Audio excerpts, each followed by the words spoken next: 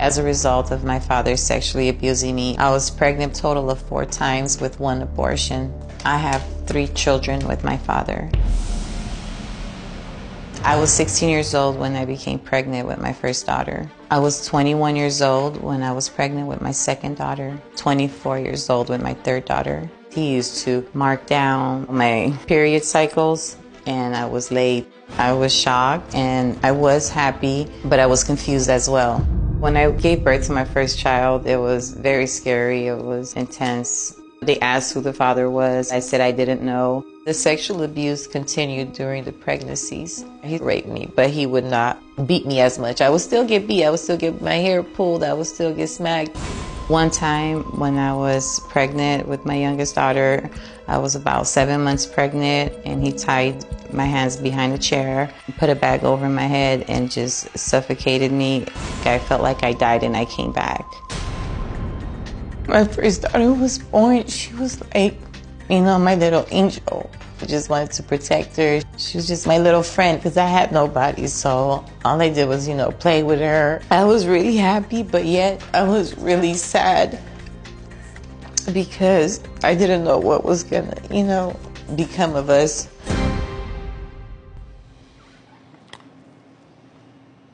So you gave birth to 3 of your dad's, I can't say that word. You gave birth to 3 of this monster's children. Correct. And you had 1 abortion. Mm-hmm. You're now 38. You have these children who are how old now? 21, 17, and 14. 21, 17, and 14. And you say that having a child gave you purpose. That's right. Gave you purpose to exist, survive, get through this. How did it change when you had a child? Changed my well-being as well, being in the house by myself, having nobody else to lean to talk to. It was... What would you do to cope? Would you try to make nice with him? Did you pretend you were a family? What did you do? Pretend I was a family, trying to be nice, always be on his good side. Even as far as to having sex or whatnot, I knew that he was going to do it anyway, so I wouldn't, try to fight him off all the time. I would just let him have his way so that way it would be easier and get it over with and go on about my day. As perverse as this sounds, and I have to ask this because I want to get everything on the table because I want to help you.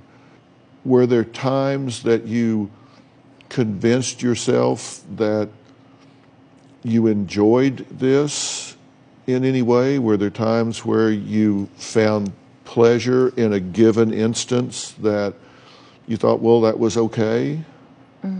No, I would try to tell myself it was okay, but it never felt okay.